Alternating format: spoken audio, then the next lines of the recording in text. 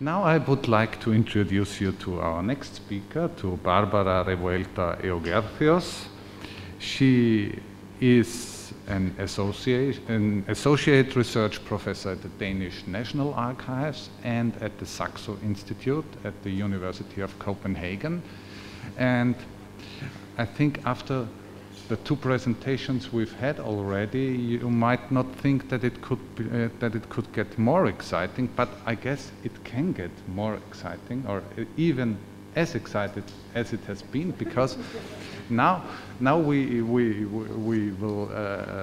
have a presentation that deals with the automated reconstruction of life courses of persons out of various sources from the 19th century. So I think, yeah, we are very curious of what you are going to tell us, Barbara.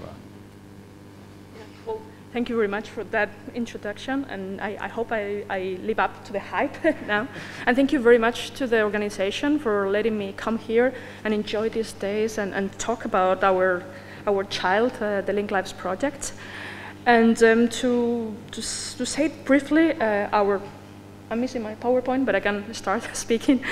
The Linked Lives project is a cross-disciplinary research project that combines diverse information from archival sources, and it makes it into life courses that refer to individual persons in the past, builds relationships that allow us to create different generations, and we do that for the whole population, starting in 1787, the first nationwide Danish census, up to connecting to modern sources. And it is a collaboration from the National Archives of Denmark, Copenhagen City Archives, and the University of Copenhagen, both historians and people from bioinformatics. And we have some other collaborators that I will talk to you about later. But let me start by telling you why do we need this project. And there's at least two user groups that are really in need of help from the archive, but they don't quite get what they need. So one of them is this fictional user, but with a very real problem, Hannah, who is a PhD student in the humanities or social sciences in Denmark. And she has read this new research that comes about investigating the intergenerational factors that explain our biological and social life. So she has read papers, as you can see here, looking some American research that shows that conditions in early life, in the early 20th century, have consequences 7 decades later in your political affiliation, but not only on your own life course. Experiences of a child in early 20th century in Sweden, being born out of a wedlock, has health consequences for his offspring and also for the grandchildren generation. And if you go to Canadian data, you can see that church book data over 400 years show exciting connections between the fertility of the frontier population and all the generation afterwards. So our Hannah would be completely amazed about this new field of research and consider, can this be done in Denmark? And she would be really happy to see that we have the CPR registry, civil registration that started in 1968. From that point onwards, and they're similar in Norway and Sweden, we have these Scandinavian registries where everyone has been assigned one unique ID and all administrative records are connected to that. So we can do that and we can go back a couple of generations. But can we go further? So our Hannah would go online and Google the hell out of things and be completely amazed about the amount of images that are spread across of all sources, covering all sorts of dimensions of life at the Danish National Archives, city archives, municipal archives, local archives. But not only that, there will be images, but also transcriptions. There's millions of records transcribed already by volunteer projects that started almost 30 years ago. And then you've got the big players, Ancestry also, launching web pages. Lots of genealogy, created forums and web pages. And also a lot of researchers and health researchers that have already transcribed amazing sources for the 20th century. So she would be completely excited, but simultaneously it would be impossible for her to handle all this for a PhD, but also for a single project. This is too much to handle. So I think that our Hannah would probably end up just trying to get some Canadian or Swedish data. And then meet Hans, who would be some person who has not a clear connection to history, but with the event of the birth of his grandson, he would think, I want to do my own family tree, I've heard all this hype. So he would just Google how to get started with this, and would be just showered also with options. But the first one would be My Heritage. It's like, oh, this is cool, that seems easy, but then, bam, the paywall. No, there must be public sources. So he would do about the same thing as Hannah, and it would be, again, showered with the amount of possibilities, and every link would give you to other links and to many other things. Why are there the same sources in different collections? So this is really difficult. And for most Hanses, that would be a deal breaker. Like, I don't have time to deal with this, so maybe when we retire. So we've sort of lost 2 users that could actually really benefit from these digital treasures of the Danish archives. And in short, what we do with Link Lives is try to help them out on their way and trying to provide them with the things that they need in the way that they need it. And in doing so, we try also to cater to some of the people that actually don't know that they need us, but they actually would benefit very much. So in short, what we do is collect different historical sources already transcribed. Our project is really looking forward with all these HDR developments, but we only work with things that have already been transcribed in any way. We process, we transform them so we can make them into live courses and into intergenerational data. That is what we call Link Lives Links, our main data repository. And then we disseminate it to these 2 user groups. On the one hand side, to the Hanses, through a web page where everyone can interact with the material, and then to the Hannas through what we call science, in which they could get a tailored data structure, getting exactly all the things that they need for their own intergenerational research. This is very beautiful, but as many projects like this, you aggregate data, this can become a data cemetery. The moment that you are done, the project dies with you. So what we have thought, and what we try, and being part of the National Archives and having a design in which we want to project over our own the death of the project and find a way so that sources that we know that are happening through the crowdsourcing, which is still ongoing, more than 1 million records are transcribed every year in Denmark, can be integrated. And also there's researchers transcribing their own data. So if we want to build a system that can dynamically integrate as many sources as become available to enrich further and further this data infrastructure that we have to live forever at the National Archives. So we try to make it a living data structure. And this is possible because we got funding from 2 major donors. We have given us up to 4.5 million euros, the Innovation Fund Denmark and the Carlsberg Foundation. That is what allows that the National Archives and the university can engage in this type of project. But let me tell you about exactly what we're doing so you get a bit of a sense. So right now we are linking 3 types of sources. Each of them have been transcribed by a different institution, and it comes with a completely different set. So we have the National Archives census transcribed by this project that I mentioned earlier. It started transcribing in 1992. So 1992, they had to just do it out of paper. Imagine a transcription project that has lasted over 30 years. There's more than 20 million records. All the 10 censuses in the 19th century in Denmark have been fully transcribed. And that is an extraordinary repository. But we also have the Paris records that we have obtained from the company Ancestry, which has made them available for us. They have indexed, so it's not full transcription, but the main information it is there, from 1812 to 1882, and in some cases going to 1911. And we also have the Copenhagen City Archives. They have their own transcription project. It is a younger project, but it is already 10 years old, so not that young anymore. So they are also providing hundreds of thousands of burial certificates for the city of Copenhagen, which have causes of death, which are extremely important for health research. So that is what we're doing, and we will be done by that in February 2022. And we have a second part of the project that deals into the newer data. We go into the 20th century with more censuses and the connection to the civil registry of 1968. So we can bridge the gap between the more historical data where the GDPR protections are not applying up to the data that comes really rich.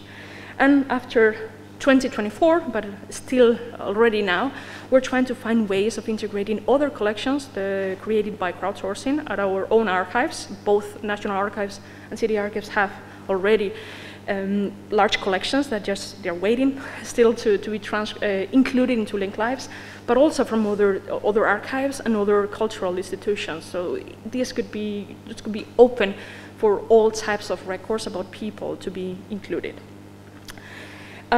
Because we have all this crowdsourcing, we have operations, but we also have researchers very much like our Hannah interested in that. And that has actually led to recent fundings on projects that have to do with this historical transcription. There's a project that is going to look into the transcription of Paris records from 1920 to 1968 through HDR technologies. We're really looking forward for them to be done so these sources can be incorporated. So you can see that the potential for growth is extraordinary, and the more that we go into the 20th century, the more that we can cover not only the classical historical issues, but more modern considerations. So in order to do that, we had to create a group that can deal with that. So we have a combination of people from the different institutions and a combination between historical, archival, and data science approaches. So just to give you an example, the core group, we have a bunch of historians and some programmers who work on Python. So we have developed the term PyHistorians in order to just have this common understanding of who we are and how it is not the data scientists on their own, the historians on their own, it is us working together as these historians who can actually deliver on these results. And yeah, so let me just walk you briefly through some of the main elements of the project. So I'll go through some of the methods and data, and then how we're disseminating them specifically. And you probably have realized that when I talked about linked data in this context, I'm not talking about open linked data or the semantic web. I'm just talking about the very basic fact that we take one record from one source, and then we can connect to another record in another source, and developing who is the best match, per se, it is what we're concerned with here. And when we add up all those links and we chain them together, we create a live course. And here we have an example of Niels Nielsen. That was the very first automatic algorithm created live course that we had. But the very important thing here is that we create these live courses, and we have different methods to do that, but there's no ground truth for us. So there's no way that we will ever know if this live course is correct or not. We will have plenty of evidence, and it could look like to us that this has to be, but there's no formal ground truth. So all our methods are best estimations that could work up for the better, for worse, for different purposes. And I think that has been something key in this field, where many researchers, we think that the best estimates come from humans, but it is very time intensive to create the data by humans. So many researchers and many groups have relied on samples of convenience, something that someone linked for a PhD or for a small project, or harvesting some data out of the internet from genealogies, and just finding some sources or just trying to make them work so that you can test your algorithms in them. We have gone the other way because we wanted to know, as humans, our historians, how do we link? What is that we consider that it is a good link? Can we consider a good link? So we developed a computer-assisted application in order to help our historians to link. And we have developed a system where we have two independent linkers that look at the same thing, and then they give their independent answer. There's disagreements between them are solved by a third person. And that we have, as of now, 35,000 records that link different types of sources, but also different chronologies and different geographies, because we need to, for our algorithms to be trained or to be able to test our models properly, we need to know how the variety of the underlying sources. And one thing that was exceptional to find is like, yes, humans link about the same, but there's something like between 5 and 15% of links where there's disagreements. So that we have a third person who decides what is a link for the purposes of linked lives, but we also add this information about uncertainty of options as part of our training data set so that we can exploit also this variability. Obviously, we have also developed these rule-based algorithms that is very straightforward to do. So we have historians and data scientists coming up with some rules. The name has to be similar, the place has to be similar, the age has to be similar, and that is the link. But of course, the devil is in the details, like what do we mean with similar and how we compute that? How much can we deviate from a name so that we can keep capturing the right person, but not get someone else. And our methods are kind of okay, much better than we expected. So we can have a recall of around 70% with a precision of about 95, which is really, really decent for these type of things. But of course, now it is all about machine learning. So we're also taking all this hard work and expensive training data that we have produced to get into our linking machine and then produce links for the whole population so that we can offer our users different ways of linking. So I have not written any numbers there because it's still in a preliminary situation. We just got our training data enough to start these tests. We tried random forest, support vector machine, and different unsupervised methods. And so I don't want to give any numbers, but they seem to be outperforming rule-based. And that is what we expected. It is very difficult to program all the different exceptions and all the rules. So it is relatively straightforward for the algorithms to at least outperform rule-based approaches. However, it is a question that we have a very unbalanced relationship. There's fewer links, like everything in a data. Everyone is not matched. You only find one right link. So we have to be sure that we train the machine with the right sets in order to get the best results. But we're really, really hoping to be able to give our users precisely not only one method, but several families of methods with several implementations with different use of variables, so that they can choose exactly what it is that they want to use, they want to see, depending on how they want to use it. And this comes to one of the main sort of tenets of what we do in Link Lives. It is that decision, it is just one part of a long list of decisions. There's a long way between the historical reality that gave rise to a source to the research article that our Hannah could write. So there's been all sorts of changes happening to the data, all sorts of decisions by human and by computers, from the people who decided that something had to be counted, to how it was counted, to the actual transmission to the paper, preservation, digitalization, the transcription projects, and then we come in and have our own decisions and our own imprint on the data. So we are really obsessed with metadata, with just being able to trace everything so that it is very clear how the data and how is the reliability, on what are the limits to inference on the material. So that is, in a nutshell, what we do in Link Lives Links. And I would like to show you how our webpage is looking. Right now, we are expecting to launch in January 2022, but we have an operational prototype with full implementation. It is just missing the last good batches of data and the last user test. But it is a sort of a regular search function. So read this in Danish, but it's just you have to put name, place of birth, and a year or an age to be able to start searching. So then you input these at least 3 values, and you would get into some kind of a landing page like this, where you would be shown with all the different, what we call person appearances, every time a person shows up in a source, in a census, in a burial, in a marriage, along with the live courses that we are created. And here you have them in blue. So you would be able to test, okay, I want to see your live courses, but also I can see what sources are there. So if you click on blue, you would go into one of our reconstructed live courses. And here with colors and with different graphic patterns, you would see this is the person that we think that all these records seem to be probable from the same person. And more importantly, to the right-hand side, you see a blue box that I do not expect you to read. But that is where we add how we got to this decision. Every single link will be displaying this particular information. And you may think that maybe genealogists are not very interested in knowing that, but we are very interested in them knowing how we got to things. So we do not aim to be right. We just aim to tell you this is how we got to this solution. We hope that it helps. And further, we're hoping that they help us back in a way.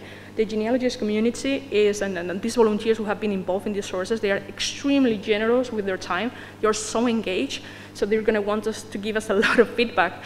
And we want to get it in the most structured way. So people will be able to click when they're logged in, and we have their proper metadata. They will be able to say to us, I don't think this is a good link, those are the reasons, or this is a good link, those are the reasons.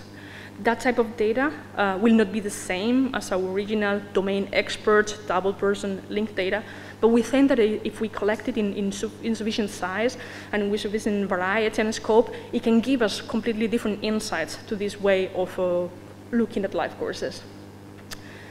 And this is also fully, it's fully operational, just waiting for us to send the last batch of data to them. On the other hand, we have science, and then that's going to be a very basic way of downloading data for researchers. The way that we're envisaging right now by February 2020, it is just a web page where you just can download everything that we can possibly give you with all the metadata and all the documentation that we can probably give you. And that's going to put a limit on who can use it. So only people who have enough programming competences to download so many gigas and make sense of them will be able to access it. But right now we're just looking into, we're waiting to hear from some funding and see if we can actually make that also into easier ways so that we can engage all the people, historians and high school students that could have an easier access. But a key part of doing science, it is also doing research. As I said, we are a research project. We are researching on the methods and testing how we develop these historical methods. But also, we, with our partners, are also researching on things that can be done with the resulting data. And we think this is key so that because data is created and linked data is created for a reason. So we need to be sure that, well, it works for some of the reasons. We cannot just anticipate everything, but it is very important for us to be able to have this loop where we test some of the things that happen and we test the feedback back into the process of development. And the research that the new insights that we gain can also go back into the process. So we have something like 10 papers that are just waiting for us to have time to sit down and write them. So just to finish up, hopefully I've convinced you this opens up enormous new opportunities of research that are not only for Denmark, but also for international researchers. We give opportunities to the free access to this data that it is for us a way to give back for all those people that have used so much time in transcribing data, so we give them an easy interface into their sources. For the archives, it is a way of dissemination and engagement that is completely different than they've had before, an opportunity to move into this direction. And we do hope that we can also open a way to collaboration with other archives, not our current partners, but also further collaboration. And obviously, I'm not claiming that this is the unique or the only one thing. There's many researchers and archives, there's many elements that have been put together outside. We think the strength is that the preconditions of the data availability, but also the partnership between university and the different archives, it is what gives us strength because it allows us there's this corpus of data that so many people are interested in, so we find a way of sort of answering to both groups simultaneously. So we think that is sort of part of the beauty, and that is why we're so excited to be all this hard work for others. It is so extremely amazing for us to work in, so and to then get them to be able to use the material that we produce. So thank you.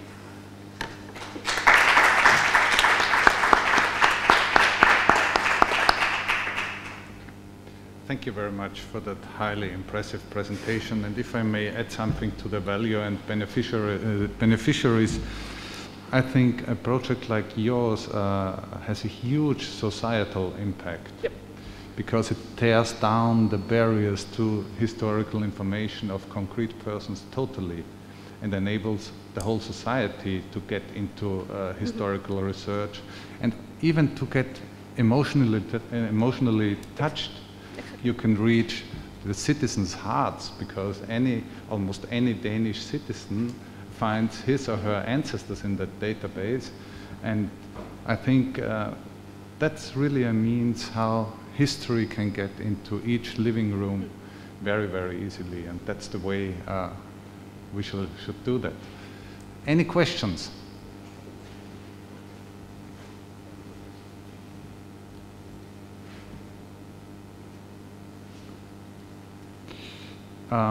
So I think we all need a coffee. We're a little bit in delay, but just one question. You mentioned the link domain experts. Mm-hmm. Who are they? Are they citizens, scientists, or are they professionists? Because I guess you need many absolutely. of them. So as historians that we have working for the project. So we actually sat down and we had some people who had developed their own. One of the images there is Esbjørn Thomsen, who actually did his own PhD, and he did that for 3 parishes. So he brought with him all the knowledge of how to do this for your own research. So we could take that as like, okay, so how do we use your knowledge in order to make it in a way that it works through sources and that we can train all the people. So we've had the research assistant and we have all the people during Corona. So we got 5 employees from the National Archives that also were added to the team. So we were running a linking school with some guidelines and with follow-up. And so we have developed sort of a process to ensure that we know that the solution, the end result is not necessarily the right one, but it is one that is that systematically and all that we keep an eye on if we suddenly we are changing our way of linking. But it is all history trained professionals at this point. But we think that these genealogies would come with a slightly different way of going about it that would also be helpful to incorporate sort of later on when once we know exactly how we historians that we know what we're doing exactly and how we're doing what it means for us. And one last quick question. Do you intend to extend the project after you have finished the 19th century also to the previous centuries? Because you have parish registers already in the 17th and 18th century, and there is a lot of data, I guess. Yeah, it's not as systematic, but there's obviously talks about it. We are not a specialist on that, but we're talking with a specialist on that, and sort of we're sort of waiting to release at least part of this data so that people we get a bit of a buzz and say like, okay, now we are continuing like forward, but there's also a space to be backwards, and we would need these 18th century and 17th century experts to tell us how we go about the sources, so that we can sort of replicate the process. But yes, we think that this the way that we build it is like we just need more sources and more people to be able to put it together. Great, thank you. Thank you. Thank you very much to all 4 speakers for those highly inspiring and wonderful presentations. Thank you so much. I think the delay is not so much, so 20 minutes for coffee will be sufficient. Let's meet again, as it is planned, at 11:30 here in this room. 35, okay, 11:35.